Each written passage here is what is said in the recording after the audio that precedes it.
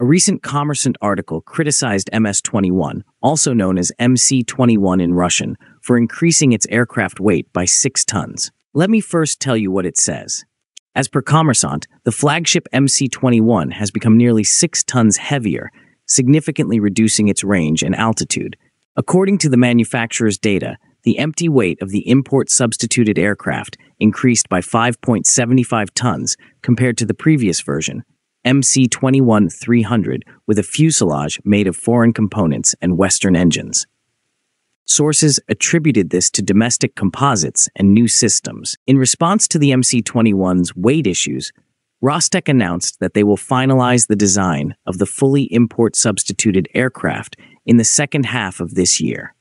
Step-by-step implementation of the program will allow us to meet the highest standards of airline requirements in terms of operational economy within the widely accepted range of around 3,000 kilometers and capacity of 150-170 passengers, said the state corporation. The Commercant story likely mirrors the changes made to the MC-21 page on the Irkut website. Russia refers to the imported MS-21-300 substitute as MC-21-310.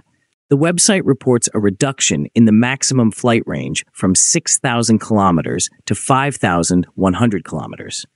In my view, this is the actual range after multiple 6-hour test flights of the MC-21-310 with PD-14 engines from Zhukovsky to Omsk and back without landing. When it comes to the weight issue, the website shows an increase in the maximum takeoff weight from 79.25 to 85 tons. Here is where Commercant gets it wrong. As it states, it is empty weight. So the question arises, is the MC-21-310 heavier than the MC-21-300? First, let us look at the claim that Russian composites have increased the weight of the aircraft. In my opinion, finding any official figures regarding the replacement of composites for the MC-21 has proven difficult.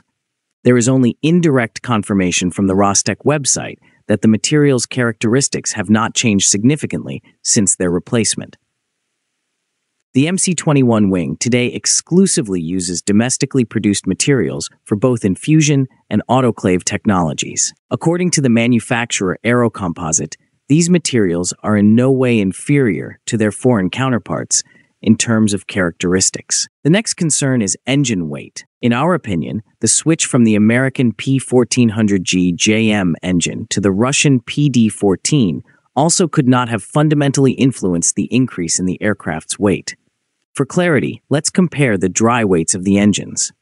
We extracted all figures from the engine type certificate datasheet, which is open source. The PW1431G JM has a weight of 2,858 kilograms, a length of 3.4 meters, and a width of 2.22 meters. The PD-14 has a weight of 2,950 kilograms, a length of 4.66 meters, and a width of 2.52 meters. Despite PD-14's larger dimensions, the difference in weight is 92 kilograms. Incidentally, given the ongoing news about issues with servicing Pratt & Whitney PD-1000G engines and the grounding of dozens of A320neo, A220, and E195-E2 aircraft, the decision to abandon American engines for the MC-21 seems to be a favorable one.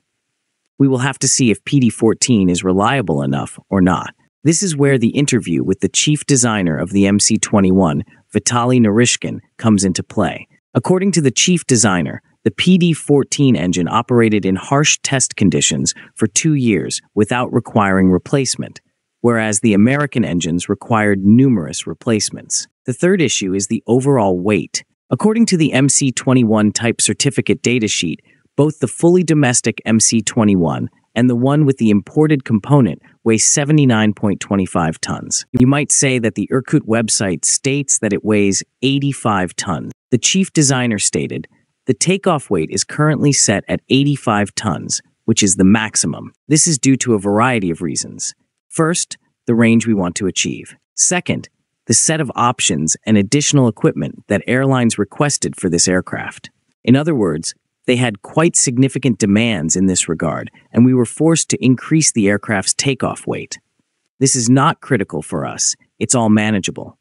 Now, the overall question is, How does the import-substituted MC-21 compare against its competitors? For this, I relied on data taken from primary sources, type certificates. Have a look into this.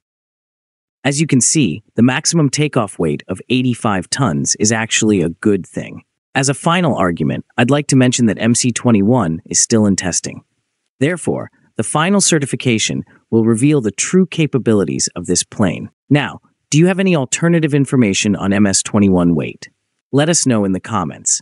Don't miss out on the latest aerospace insights. Please click the like and subscribe buttons to access more amazing content. Please also take a look at our memberships to support us.